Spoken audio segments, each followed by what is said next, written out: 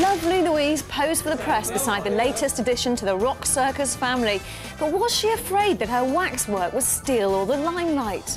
It's so strange looking at yourself, because sometimes I kind of look at it and I think, oh yeah, it does look like me, and then I go, or does it? So, no, it's good. The first time there was problems and they needed to kind of, you know, change things, obviously, because they hadn't seen me for a while. But, you know, but now looking at it, and it still freaked me out, though. I had to walk in and see it for the first time in front of everybody, so my reaction had to be quite subdued, you know. I couldn't go, ah! It's taken about 6 months to do. I think I've been here about 3 times. For the first 2 times, they just measure everything and, I don't know, take pictures and swear you around on this wooden thing that goes around.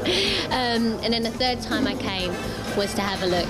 I mean, it's amazing what they do. I mean, they put in each hair individually. They do it all by kind of moulding. They don't, you know, take copies of your face and put it onto plaster or anything. They mould it all. So it's very, very clever what they do. You know, for me, it's just such an honour to be asked to be in here with people like Tina Turner and George Michael and Freddie Mercury and so on. So for me, I'm just so delighted. Songs just from growing up and listening to what my mum and dad might have on indoors, and you don't know them really well, but you kind of go, oh, I like this one. With the BVs, right? Go crazy is and at this point, lean on it. If I can't have you. I really like disco music, so for me it was kind of a natural song to go with, because it was very kind of 70s, very disco. It's called If I Can't Have You. It's very kind of get up and dance on the dance floor, all the little breakdowns and that. It's a good fun song. So we go from the top again then. Okay. An 8. What did when you are? 8. Right, Chuck. Big note here.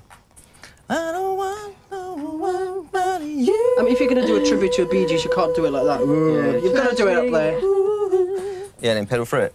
One more? You're Lee wandering around the studio all day going, la!